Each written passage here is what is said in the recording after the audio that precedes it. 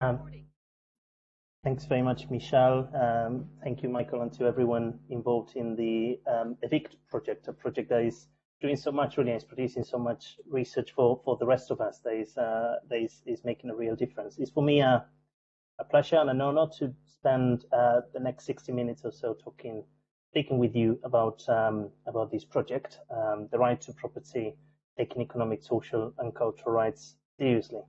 The paper I'm going to present has been accepted for publication by Human Rights Quarterly, and I should expect to see it in the second issue of next year. And I want to use also this project as the baseline for a longer project later on, and I will present that later towards the end of my presentation. I have a brief PowerPoint that I'd like to use, if I may. So hopefully you can see in full screen now. We see only the with the slides on the left side. So we see not the presenter mode. Not the presenter mode. I have. Oh, why is this? Let me see if I stop sharing and I share again. What about now? Yeah, now we see the presenter mode. Yes. Okay, thank you. Right. So the right to property, taking economic, social, and cultural rights seriously. I will say ESCR from now on for short. This is sort of the metaphor I would like to use for us to think about the point I'm trying to convey. I believe those of us working on ESCR issues, either at academia or as practitioners, we've been hitting a wall, the wall of property.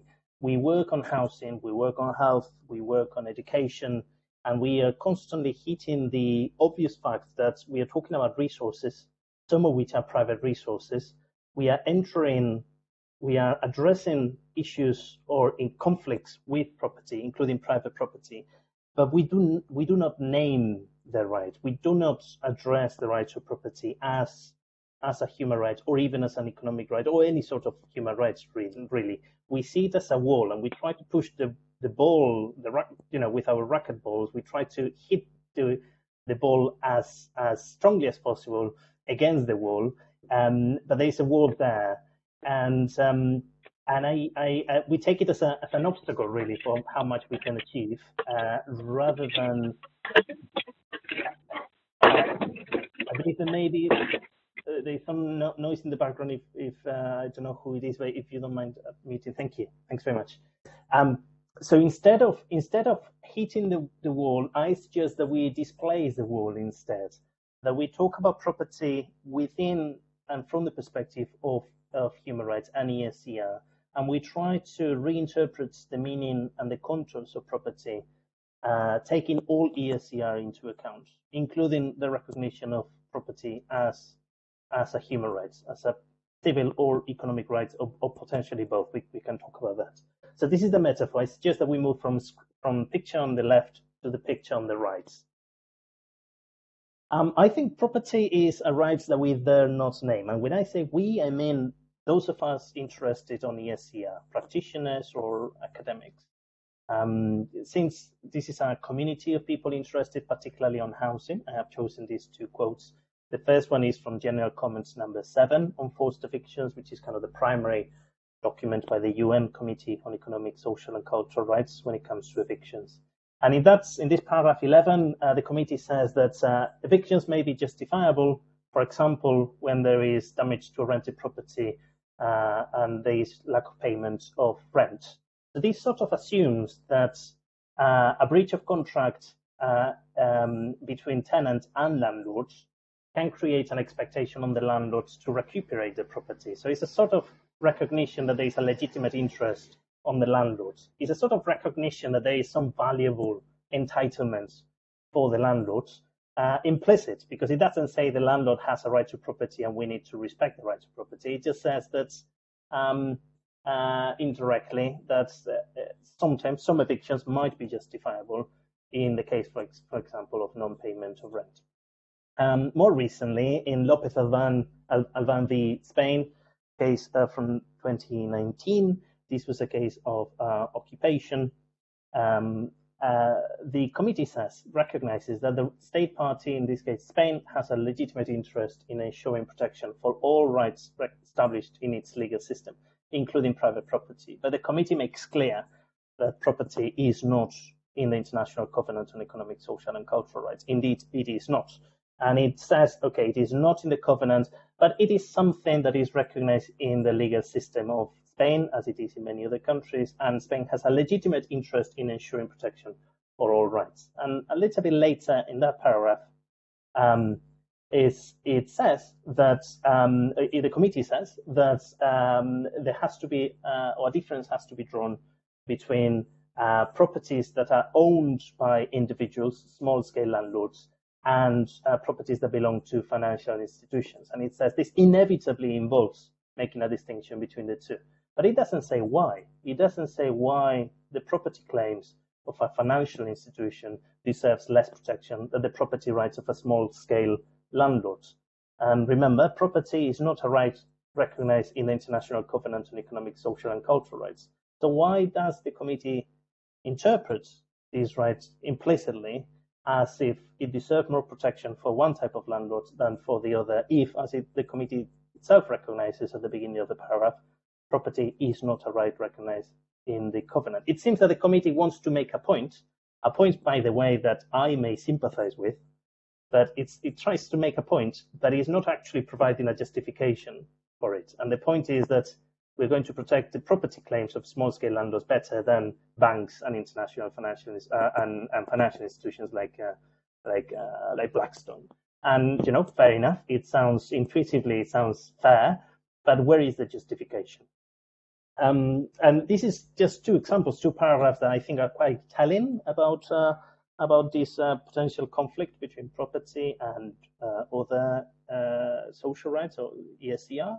But I think there are other examples, multiple examples. In the paper, I give some of other opportunities that UN and regional bodies dealing with ESCR have missed to interpret the contours of the rights to property. I will remind you that the paragraph Article 5.2 of the International Covenant says that no rights recognized in national laws, international treaties, or customs shall be restricted or derogated on the pretext that such a right is not recognized in the International Covenant. And yet here the committee seems to interpret the right to property of some people, if we interpret that financial institutions are people, that some landlords, as deserving lesser protection than smaller scale landlords. I'm not criticizing the merits of the position. I'm criticizing the lack of justification for such a position. But in other opportunities that were missed, for example, General Comment 17 on Article 15, intellectual issues related to intellectual property, the committee says in paragraph 2 that intellectual property can be revoked, is a mere legal claim that, quote, can be revoked, licensed, or assigned to someone else, end of quotes, unlike human rights, which would be, quote, timeless expressions of fundamental entitlements of the human person. This is in paragraph 2. So the committee is making a clear distinction between intellectual property claims and human rights. Again, implicitly saying property claims in relation to intellectual property do not deserve the consideration of human rights. Another opportunity missed, in my view, is General Comment 24 on state responsibilities in relation to business and human rights, where there is no reference to private property, and it's probably it would have been an obvious opportunity, really, since you're talking of businesses. Another three other interesting reports that were probably missed opportunities were the UN Special Rapporteur's report on housing, report on financialization, 2017, or the Special Rapporteur on extreme poverty on privatization, 2018, or the Special Rapporteur on water, also on privatization, 2020. None of these three speak of private property. One exception, perhaps, is in the context of COVID-19, Juan Pablo Boholavsky, the former independent expert on extreme poverty, on foreign debts and human rights. He says that property rights are not absolute, and if duly justified, states should be able to take the necessary economic and legal measures to more effectively face the current health crisis, COVID-19. Fair enough. But again, he did not provide a justification for this position. Again, a position that I may sympathize with, but I would like to see some sort of legal grounding to support this view. Also, the current special rapporteur on adequate housing in relation to COVID-19, he called for a global ban on evictions. He called for protection for small-scale landlords, not for large-scale landlords, also drawing this distinction of López Albán between large and small-scale landlords, but no reference was made to private property. The one exception, possibly, in this context of lack of references to property, but implicit recognition that property is a thing, but without really tackling it, is the ongoing discussion on a general comment on access to land by the UN Committee on Economic, Social and Cultural Rights. It has certain interesting points made about property in relation to compensation, to access to communal lands, to titling, indigenous people's rights to cultural lands, and so on. It has interesting contributions, but there are 2 points to make. This general comment is thinking of rural areas in particular more than urban areas, although there are some references to urban, but it's clear that the focus is rural communities and their access to land. And secondly, it's only talking about about access to land in relation to, and the issues that have to do with property in connection with land, which is very, very important. I don't deny that. But there are other issues that affect social rights and property that are missing from the general comment because the general comment is not about them, such as a private provision of public services, intellectual property, foreclosures and rental evictions, and privatization and exclusion of public spaces. These things are not covered in this draft general comment because the general comment has a different purpose. So I think there is a need for another sort of a bespoke analysis of the meaning of the right to property and its relationship with ESCR. If we look briefly at where we are in international human rights law in relation to property, for me, the analysis is summarized in 2 keywords: indeterminacy and polysemy.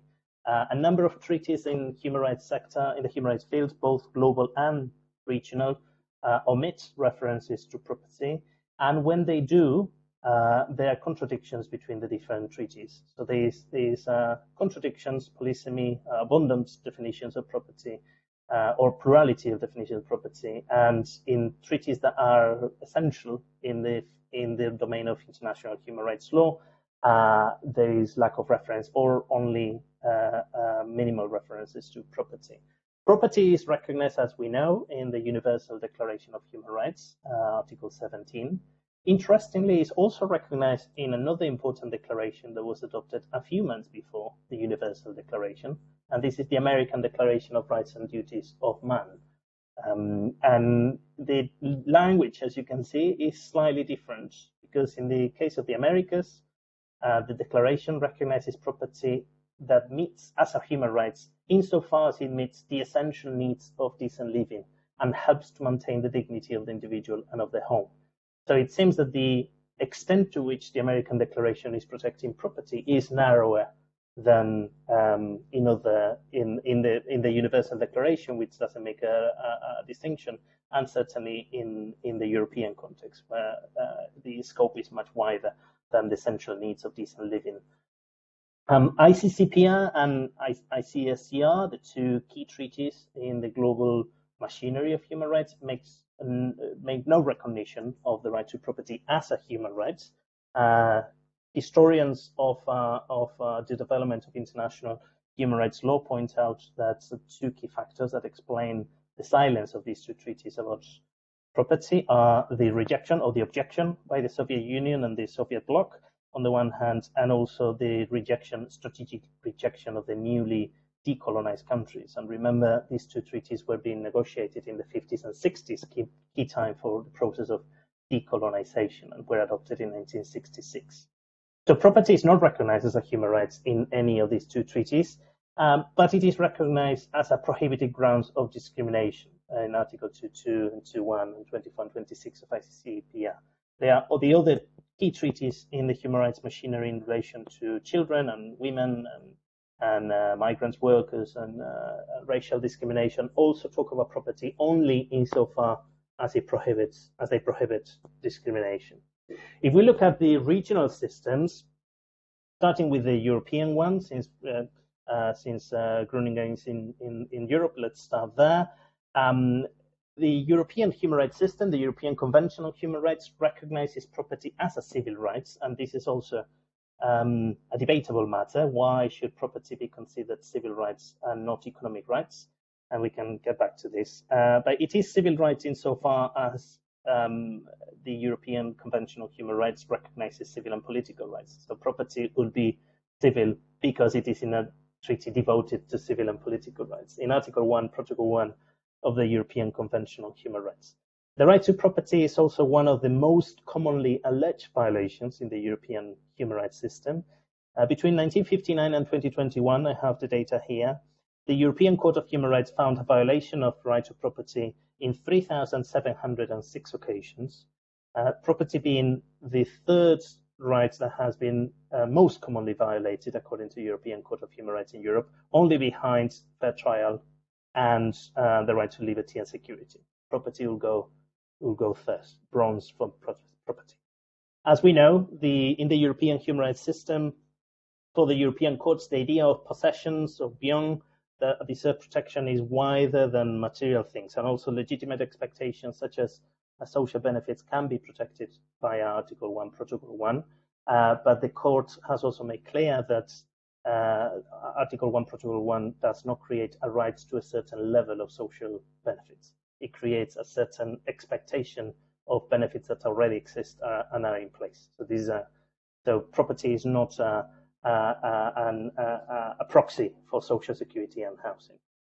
If we go to the Americas, I mentioned the American Declaration of 1948 that talks of essential needs of decent living. However, when the diplomats got more serious and they negotiated a treaty that was supposed to be binding on the states, they forgot about the essential needs of decent living. And these words are not in the American Convention on Human Rights from 1969. They would mysteriously disappeared between 1948, the more programmatic declaration, and the actual legally binding treaty of 1969. In 1969, it's not in the treaty. The Inter-American Court of Human Rights has made significant contribution when it comes to the recognition of property as something that is wider than mere private property, and it has recognized the communal and collective rights to property of indigenous peoples as an expression of their spiritual life and cultural identity. And there are a number of key cases from the Inter-American courts. These are three of them. In the case of Africa, the Article 14 of the Banjul Charter of Human and People's Rights recognizes property.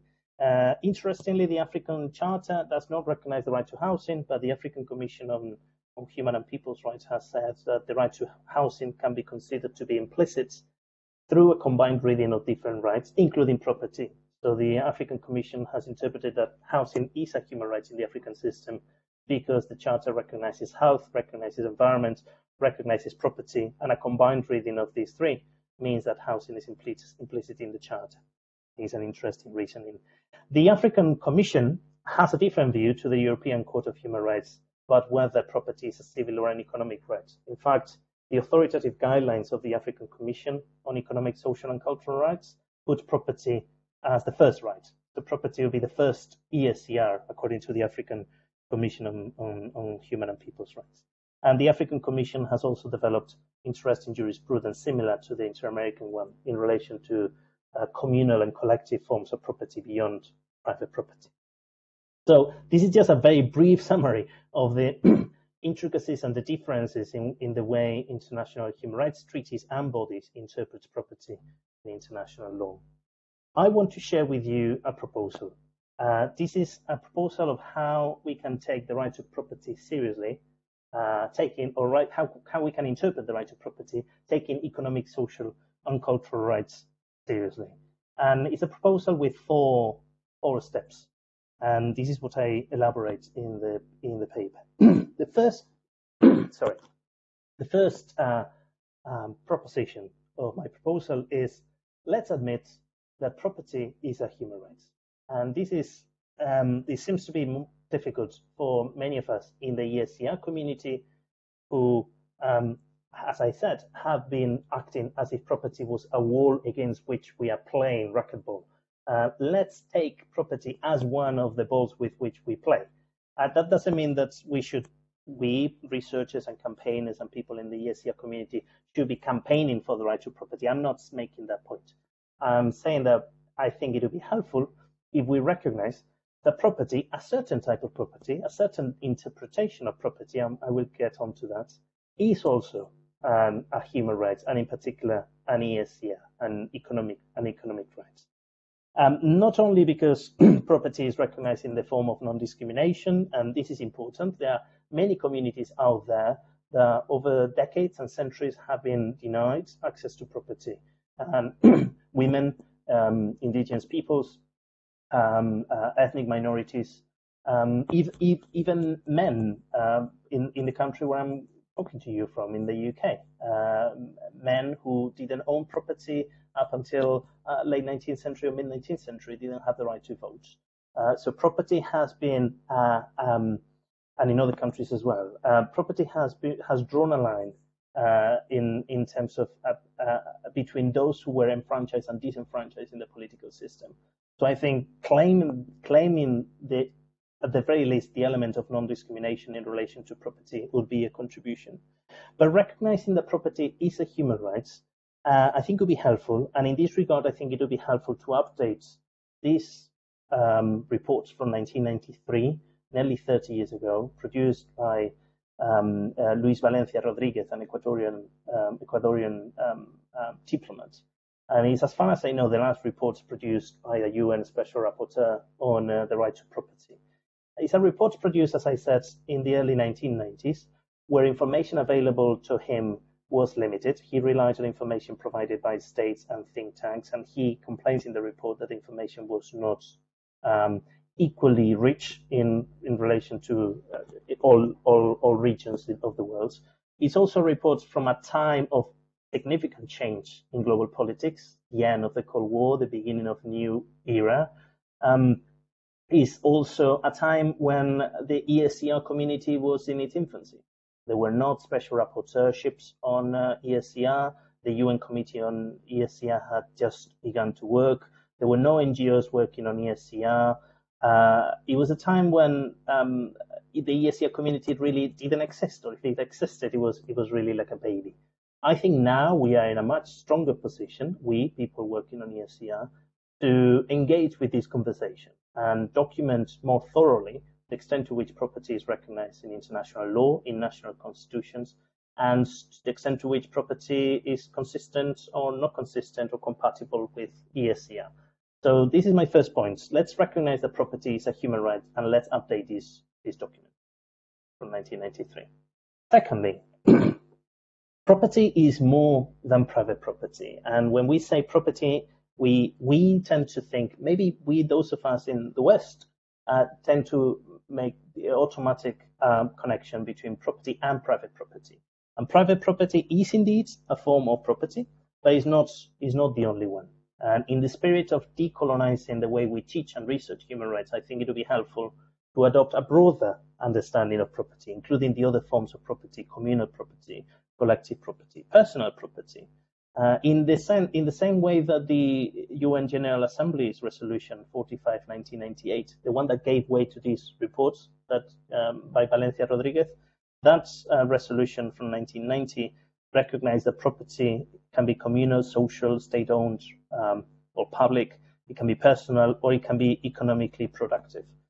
So let's recognize that property is indeed private property, but it also has some other forms of property. I think sometimes we, as I said, we draw an automatic connection between property and private property.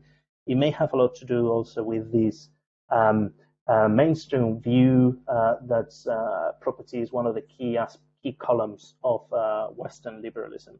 And I think if we adopt a more global perspective, not so Western-centric, then we may have a more diverse understanding of what property is, including property, but going beyond property. Thirdly, I think we can make a contribution, those of us interested in ESCR, to make the point that property has a social function. Right?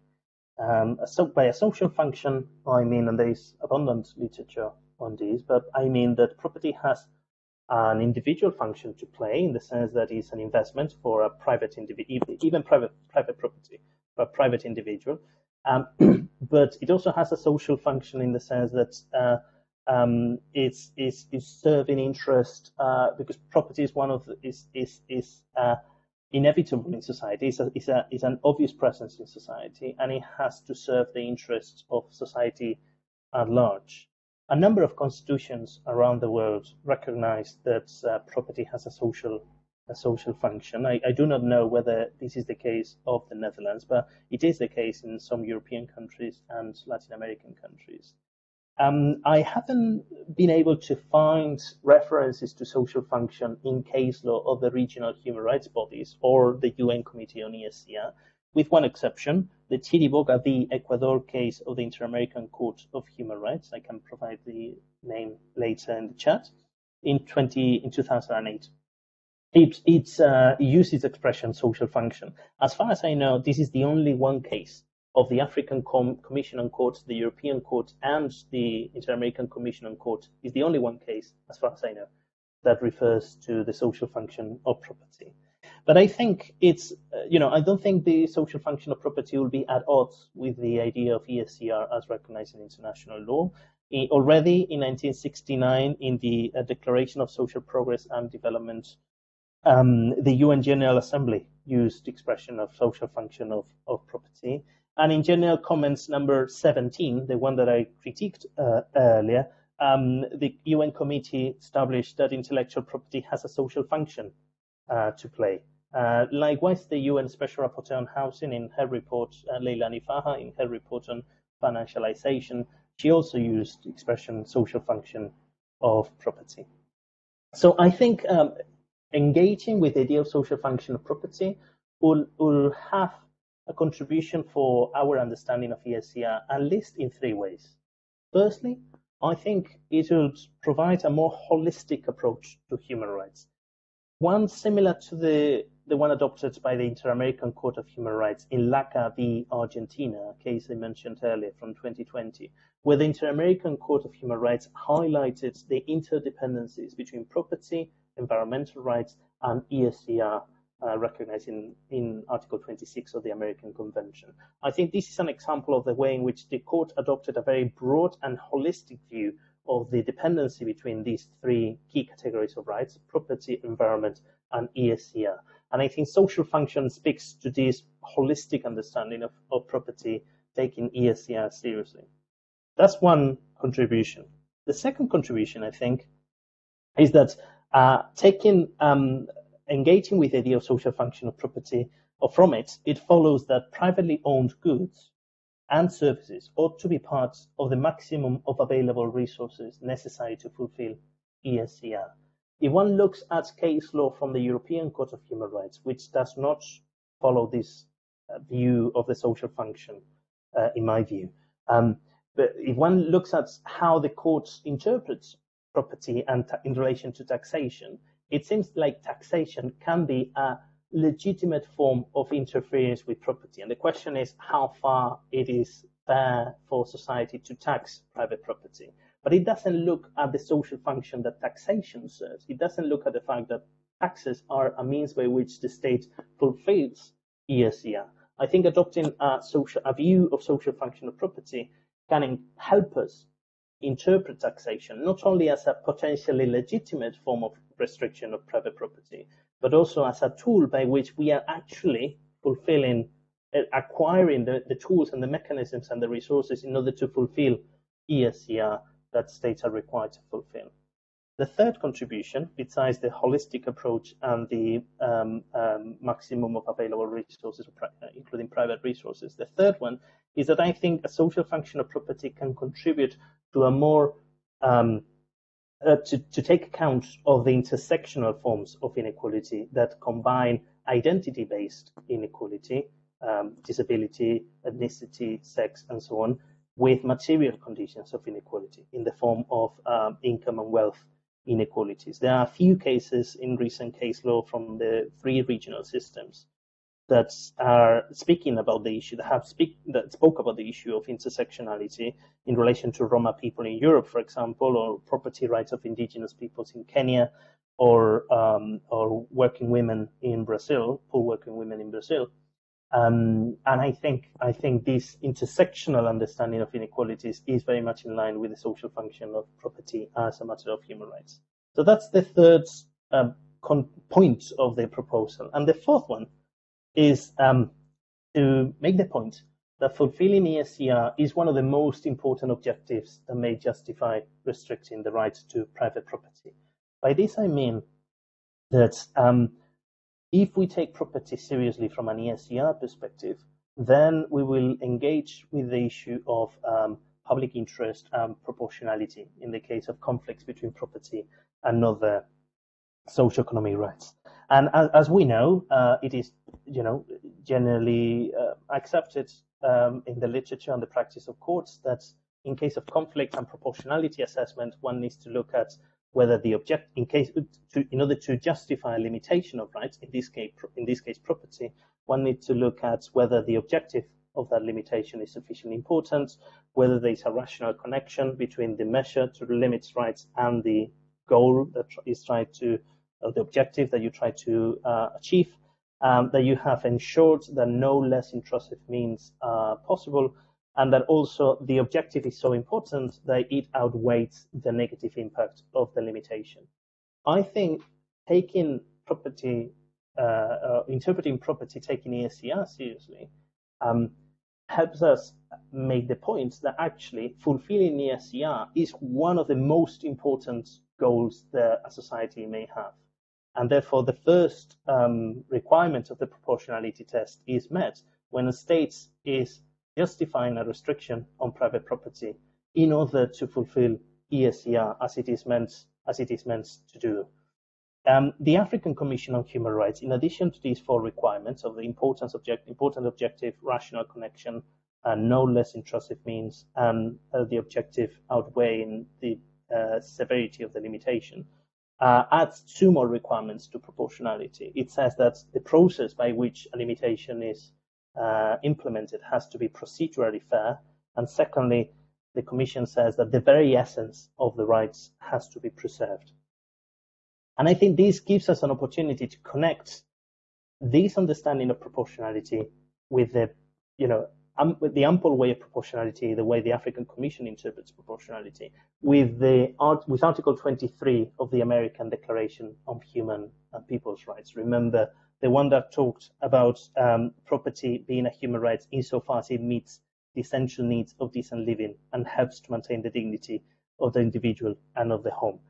I think this could be the very essence of the right to property, the one that needs to be protected, and anything above this form of property, this minimum essential needs of decent living and the property necessary to maintain dignity, will be up for discussion when there is conflict with other ESCR. So let me finish going back to the case that I critiqued earlier, Lopez Alban v. Spain. This is the paragraph where the one that I quoted earlier.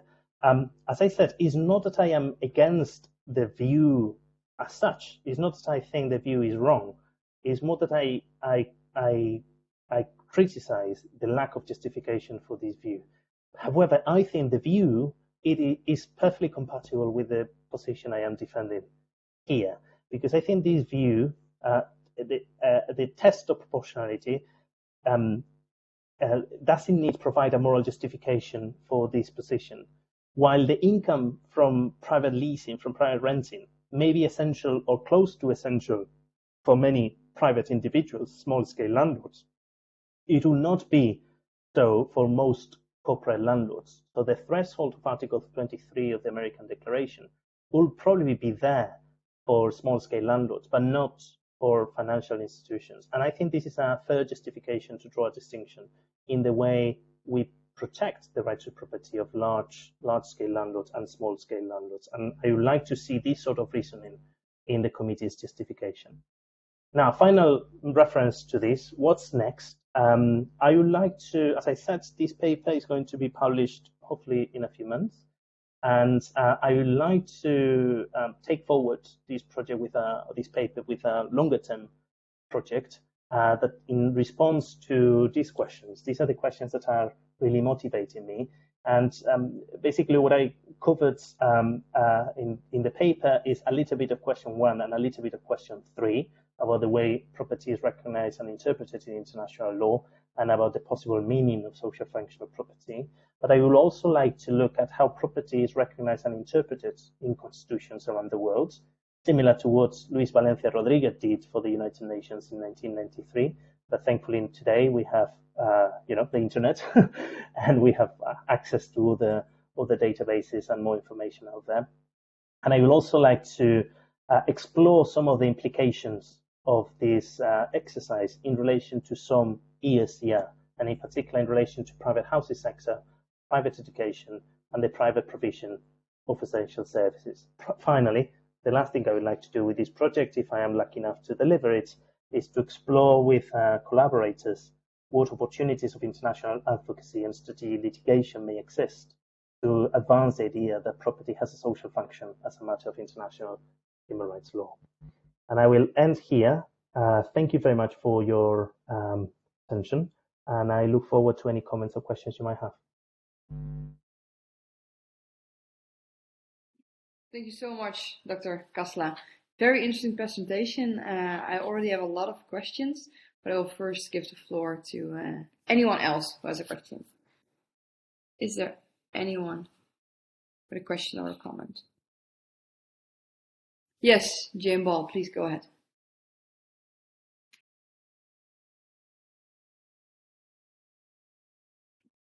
You're still muted. Yes, I know. It's that. Can you hear me now? Good, good. I thoroughly enjoyed your talk, by the way. It's nice to be updated on this. But I've got one foot in the private property of England and another foot in which I've sort of observed for some 60 years now, and the other foot in the social side, of course, which I've followed for, never mind, lots of time, at the international level. Now, I appreciate, understand, and like the distinction between property and social function, but any change in a national system, some of which are very ancient, is going to undermine somebody. So the problem is, how do you get from A to B? So how would the speaker protect people like that? I'll give a quick example to illustrate. That is the English tenants. Having watched it, my view is that the European definitions of property, which is very fundamentally different from ours, has tended to undermine tenants. And this would have happened even without legislation, because there are influences. Because when I first studied property, tenants were treated as having proprietary rights. And there's been a radical attack on tenants' rights in this country, which is partly political, partly international influences.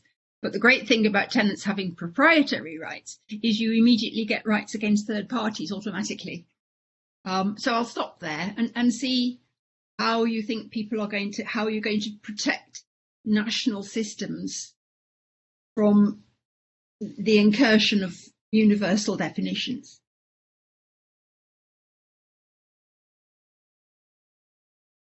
Okay, thanks very much for the question. I'm not sure. I missed the detail about how it is that the European understanding of property has affected negatively tenants' rights in the UK. It has certainly not protected tenants in the private rental sector. We have, FJM v UK, the McDonald case. They didn't provide a protection, but I may be wrong on this, but and that's one point. And the second point is, through McCann, social tenants were protected in a way that UK authorities didn't want to protect, and in the end they changed the law through the pressure, because of the pressure exercised from Strasbourg. But I do not know, and this is certainly because of my lack of knowledge of this, but I do not know why the European definition of property has negatively affected tenants. Whether this is something that is coming from Strasbourg or is coming from Westminster, I do not know. It's something that I want to do with this project. But Jane, please elaborate on and tell me what I'm missing. But something I want to do with the project is to look at comparative constitutionalism, how different countries are recognizing property. I know because Podrick, who is here in the audience, told me that there are certain countries that don't recognize property in the constitution, or that did recognize property in the constitution and then they changed their mind and no longer. And I want to see how, what implication that has. Likewise, there are other countries such as Chile that recognizes property in the 1980 constitution so much that it actually recognizes property at the expense of other rights. And some lawyers try to get creative interpreting social rights as a matter of right to property. So right to property of my expectation of housing, or right to property of my expectation of education. This is the reason, and it seems to work in some cases. So there seems to be a lot of differences in different regional systems and different countries. And that's precisely what I would like to do in the project, get a sense of how this plays out at the national level in some of these cases. Yeah, well, I wrote a piece ages ago, which is called Chaos. I think it was called, I could probably let you have a copy, Chaos or Necessity, How European Legal Systems Protect Tenants in 4 Different Ways. Okay. And it's the constant friction, between these different ways of doing things. And it's partly definitional. So, 40 years ago, if you were looking to protect tenants, you'd look in the book Legal Property. And in fact, it was separate, was to do with the fact there was such a lot of it. But the social designation of tenants' rights has tended to undermine tenants because it is narrower in English and also less legal. Maybe we ought to have an exchange about that. I mean, yes. The definitional problem also applies to inheritance, because German property law contains, the right, the Erbrecht, that's what it is. It includes inheritance. Mm-hmm. And the compulsory inheritance element is so strong that people would regard it as a breach of their rights if they didn't receive their parents' property. Whilst in England, we've always had a right to free inheritance, and that's been eroded as well, because the Inheritance, Family and Dependents Act has actually leapt into action and then expanded to protect relatives. I mean, obviously there's a balance, but often, Germany starts from I've got a right to inherit except. And the English goes, I don't have a right to inheritance except. And it's very difficult to change those definitions because someone will get hurt. Right. Thank you. I'll take your offer and I will be in touch, and I will look for your paper as well. Thank you. Thank you. Stefano Portelli, I saw that you had a question.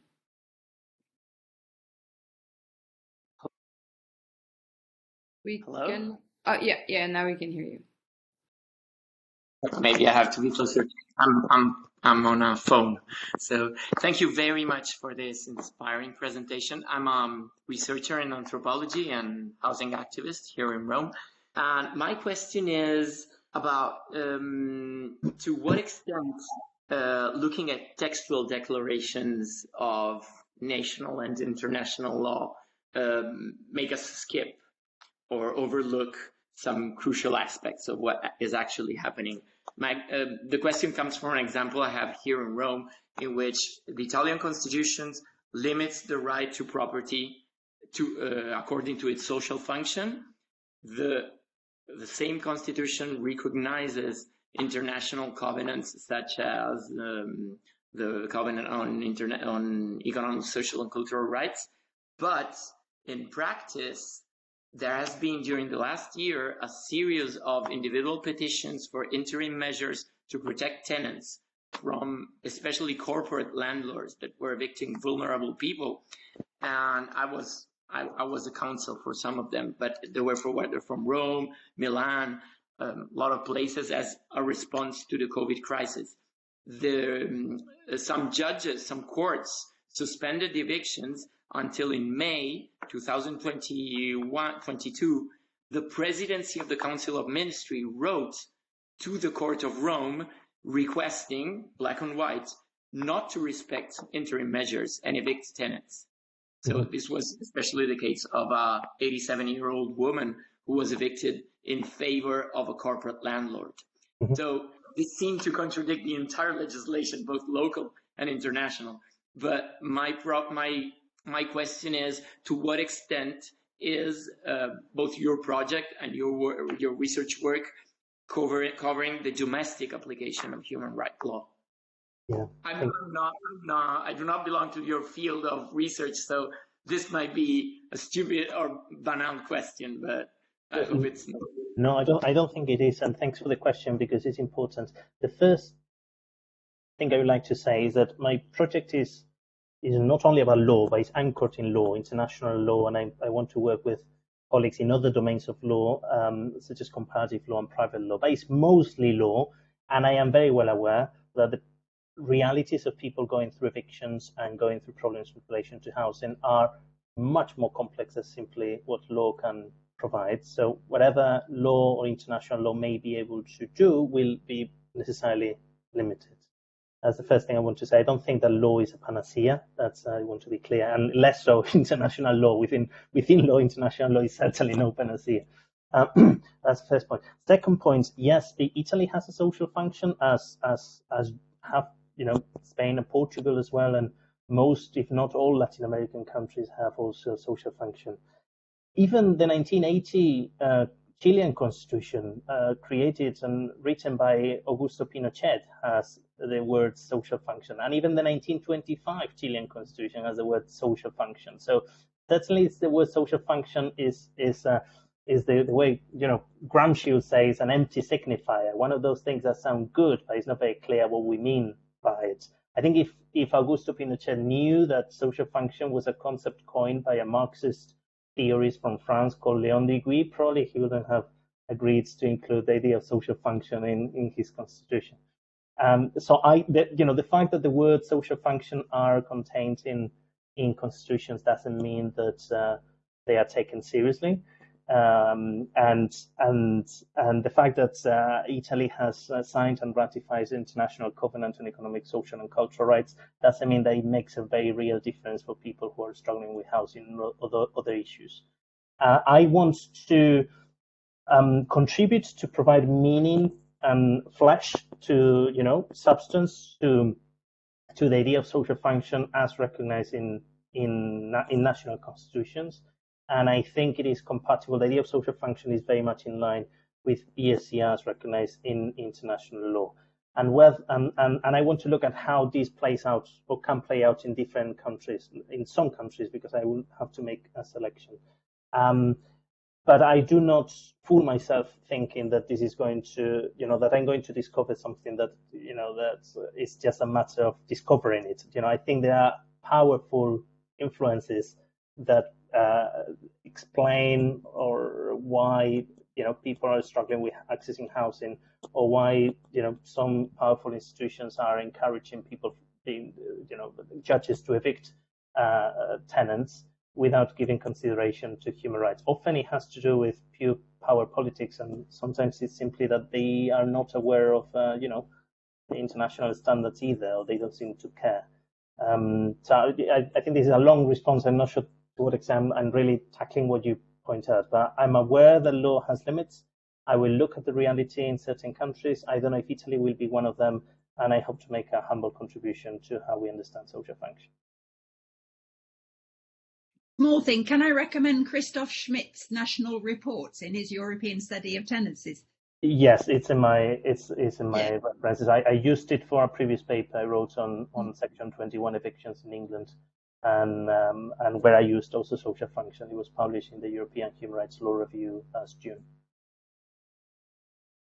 I think Patrick also had a comment or a question. Patrick, do you want to respond using your mic?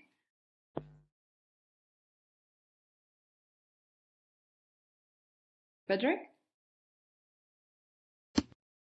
Ah, yeah, there he is. We cannot hear you yet.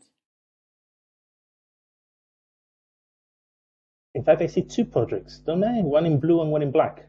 Oh, You know, I don't know. these Okay. kind of issues.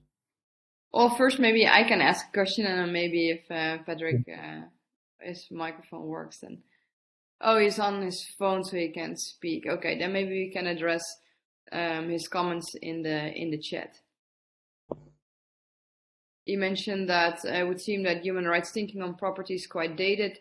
No mention of regulatory takings. Public health restriction on property and land are over 100 years old in most countries. Okay. Yeah.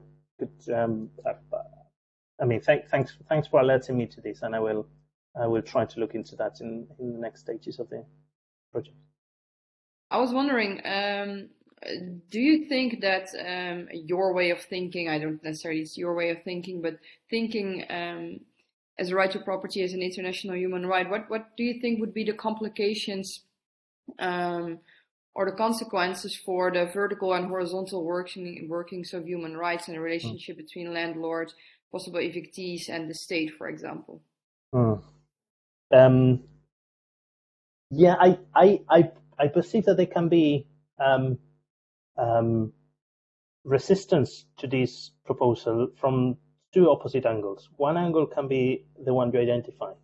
So the traditional idea of human rights as having this vertical relationship between us as individuals vis-a-vis the states, and therefore the moment you start talking about social function of property, you are creating expectations and duties and some sort of obligations on private access, and that seems to create friction with the traditional view of human rights. Yeah, that can be a thing, that can be an obstacle. But I don't think this would be the first. I think if we were some time ago, I think in the 1990s, this could be a fair point. But I think these days there are many areas of law and politics and social domain where human rights have been horizontalized. From business and human rights community. School bullying, for example, violence against women, and also in relation to evictions in the private rental sector and mortgage sector. So I think human rights has evolved sufficiently to feel confidence that we can live with a higher degree of horizontalization of human rights than maybe we feel we could in the 30s. That's another reason why I think is, Valencia Rodriguez reports, the UN report from 1993, would be good to update it these days, because horizontalization of human rights in the 1990s was not really a thing, or it was a fringe thing in some academic circles. But I don't think is like that anymore. But I agree that I understand that there are some people that will resist this view. But likewise, I think there are people that will resist this view from the other end. And in fact, it has happened to me in the last few months discussing this project with colleagues working on ESCR in different NGOs and so on, who didn't see much value of this, not because intellectually they were not in favor of engaging with it, but because they thought it was politically dangerous to give too much recognition to property, and it's like giving way to your dialectic opponents.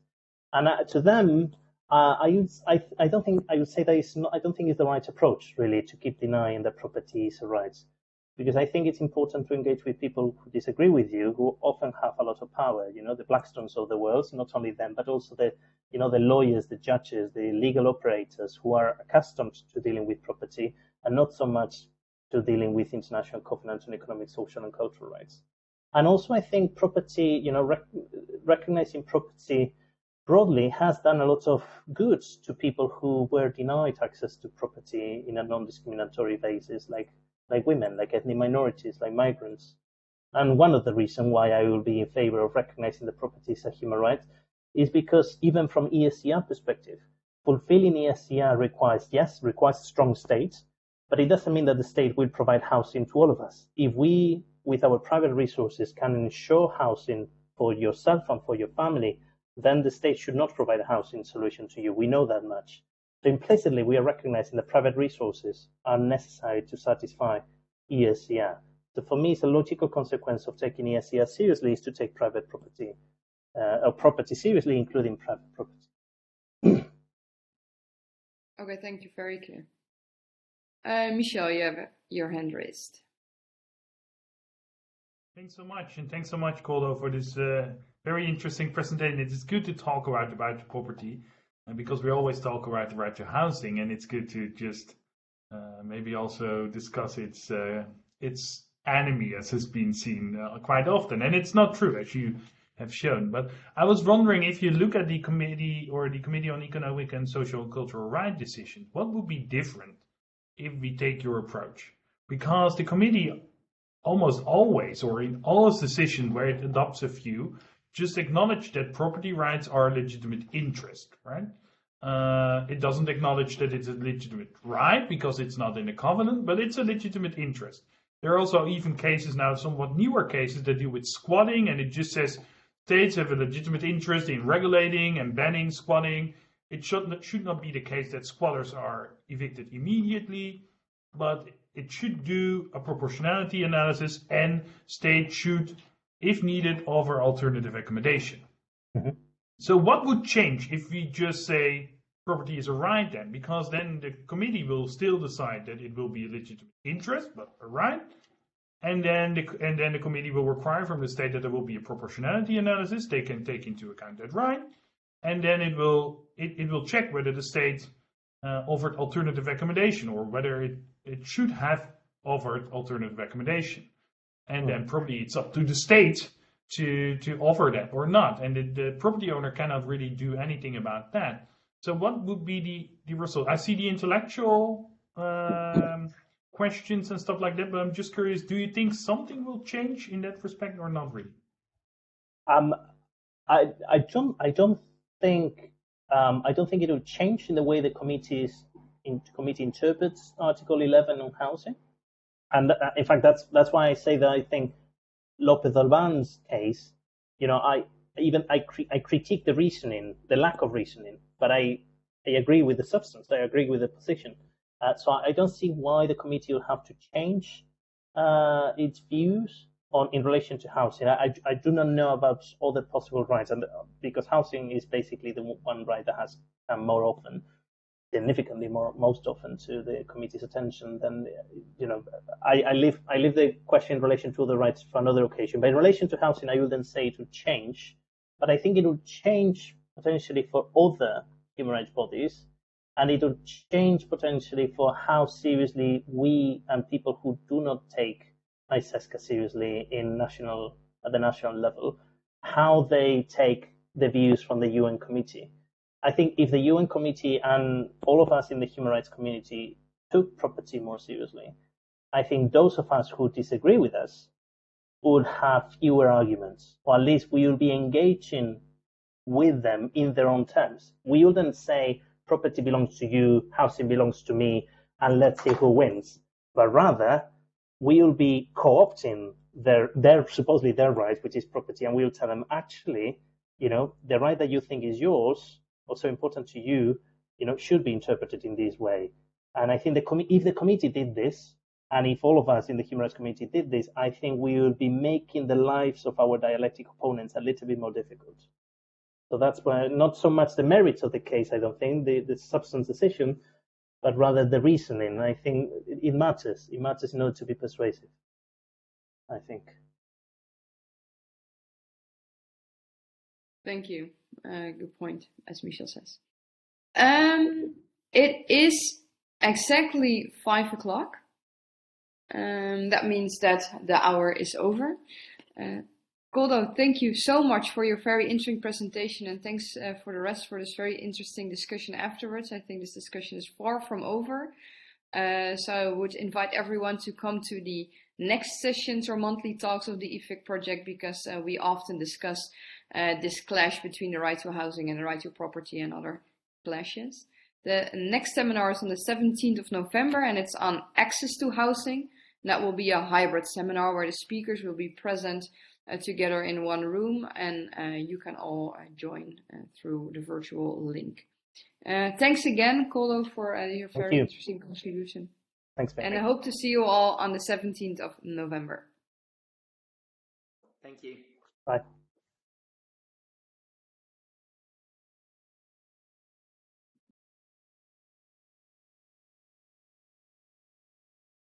Thanks, Koldo.